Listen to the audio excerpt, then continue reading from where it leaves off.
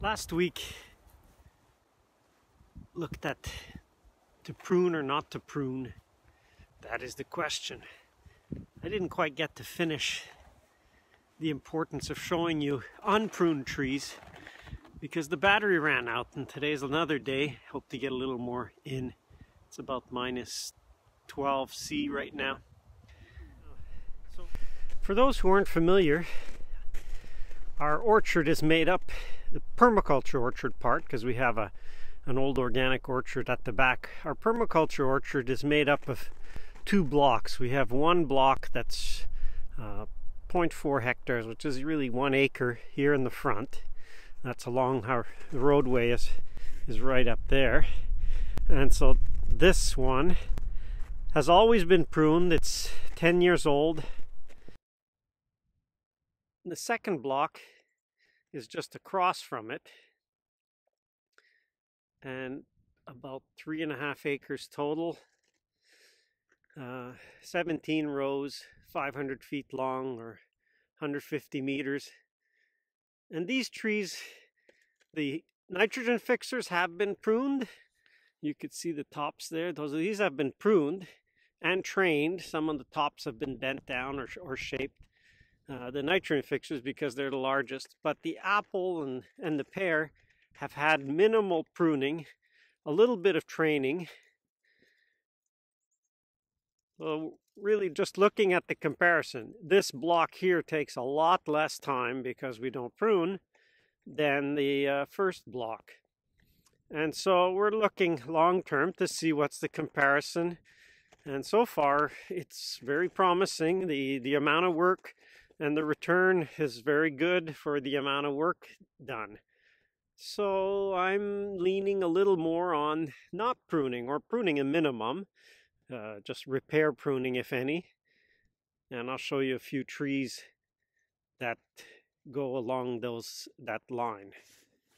Some of these trees that have never been pruned. Here's a pin cherry. Never been pruned. In fact, this one is a seedling tree. So not only has it never been pruned, it grew wild on its own. And here, because this post here would have probably had a bird sitting on it at one point, dropped a dropping, fell in beside at the edge of the plastic here, and the seedling grew up. So this tree's never been pruned, and there's only one branch that I can see that I would have changed, either prune, but in this case it's such a nice branch, it's just the angle of it is a little steep.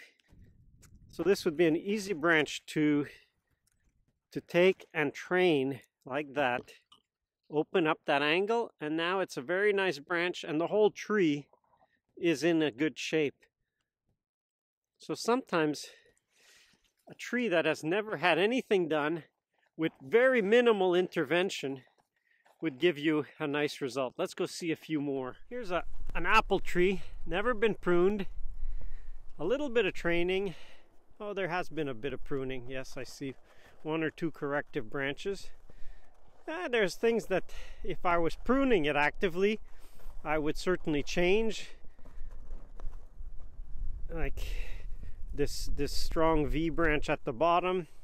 It's also got double tops, and that's like a big no-no. 2 tops. So there are things that I wouldn't let go if I was pruning it, but because I'm not, and I'm just basically observing how it progresses with time, you know, for the amount of work, it makes a lot of sense. So again, to prune or not to prune, it's not the first time a tree has grown without pruning. Does it have to be pruned? I used to say yes, they had to be pruned, but even if you don't, it will produce. The only risk is that the production happens more and more on the ends of the branches. But if you train it a little bit once in a while, bend those branches so that they are in the clear, it may continue to produce well and mostly through the whole branch rather than just on the branch tips.